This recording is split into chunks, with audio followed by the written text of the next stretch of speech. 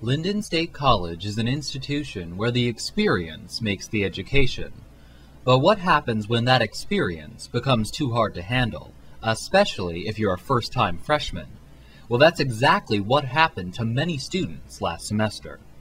Over 20% of the freshman class were put on academic probation, meaning their GPA was below 1.75. And that number is up 9% from just a year ago, and that's even accounting for a larger class.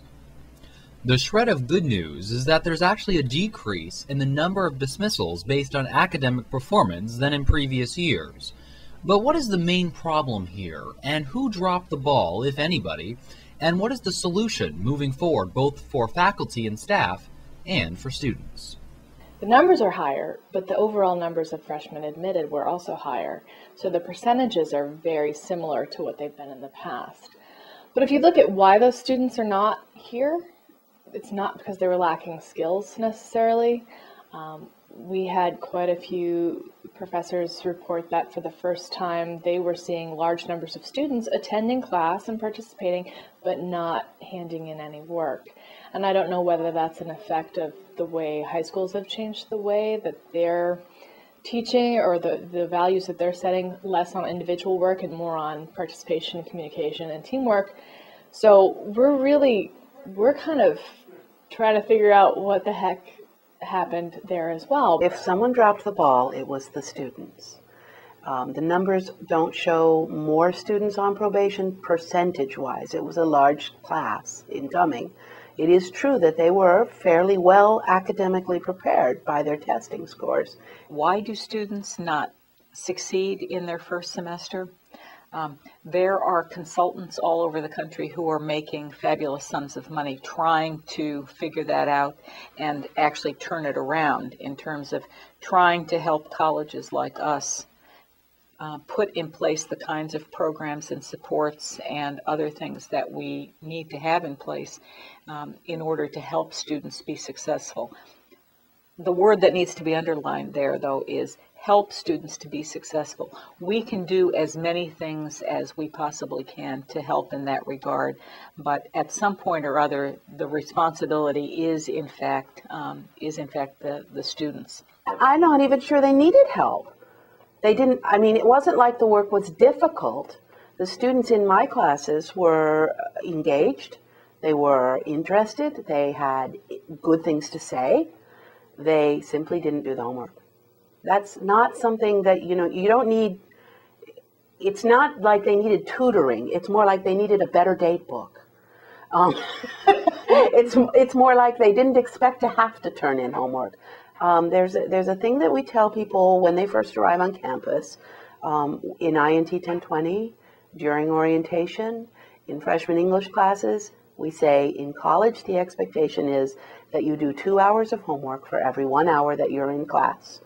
This year's incoming class didn't appear to hear that. The reality is that we were seeing any number of instructors having students who came to class, but weren't doing the work, and who seemed not to really recognize that coming to class all by itself was not going to be sufficient. We spend time in INT 1020 and in other classes in orientation, the fall kickoff, at SOARS earlier on in the summer, before the first semester, trying to do as many things as we possibly can to help students understand that they are moving from a world where they know all the rules to a world where the rules are going to be different and the expectations are going to be different, and helping them to sort of make that transition from high school to college as quickly as we possibly can. But at the same time, moving from high school to college, moving from a situation where you know everybody, you're surrounded by friends, you're surrounded by family, to effectively being in a foreign country, because that's what it is when you go to college, be it at Lyndon or Johnson or UVM or Harvard. Even if you lived in Cambridge, Massachusetts, and went to live on campus at Harvard, you've moved to a different country, where the customs are different, where the language is different, where you don't know the people, and where you're not surrounded by the kinds of supports that you had before, and you now really do need to fend for yourself and figure out as quickly as you can.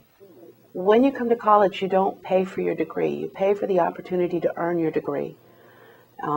They choose to earn their degree or not. If they choose to not do the work, then there's going to be consequences. The students have to come in and take advantage of the services. We can't force them to do anything, but the students who do come in and take advantage really benefit from it. And a lot of the students who are on probation this term are definitely changing behaviors and are finally, seeing the light and really doing much better from what I can see. I work with students who are on probation as well, and we're seeing good improvements from many of them. Some students need a little time, and some students aren't ready for college yet, and they can come back when they are. And some time off never hurt anybody either, and sometimes it really helps. Staying organized really helps. Believing us when we say, yes, you have to do your homework, that would really help too. But there's nothing like academic probation to convince somebody. Academic probation is a really good tool. And in terms of helping people understand what the consequences of behavior are. I think also academic probation is not the end of the world. It's probation. It's called probation, for a reason. And I don't think we dismissed that many students. So everybody has a second chance. Students don't know what they don't know. You don't know what you don't know. And we're trying to tell you what you don't know. In INT 1020, and when we say you need to go to the Writing Center, and when we say you need to take advantage of the math resource room, because there are tutors there who could be helping you with the problems that you've got. Or you need, anytime we are saying that, it is because we've seen this 150 times before, and we know that that with some help, with some intervention, you could turn this around. There's a lot of hands being held out there, but again, we can't make people grab hold. And a lot of times they just don't realize that they need help. Students come in and they're like, okay, college is something new and it's exciting, and I want to do it myself because then I'll prove something to myself. And instead of realizing that help is not failure, and that the most successful students are the ones who are taking advantage of all the support services that are available. Anyone at this college, absolutely anyone at this college, from the president all the way down to the people who do the housekeeping, are here for just one reason. And that one reason is to see students be successful. And so whatever we can do, we are willing to do to help our students be successful. I may not know all the answers, but I certainly know people who are more likely to know what the answers are to any particular student's problem or issue.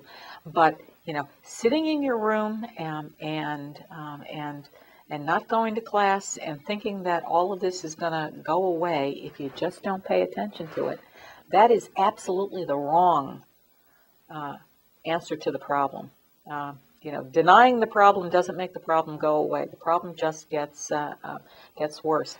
The minute that a student starts thinking that they are having a problem with any course that they are taking, they should be seeing the instructor for that course.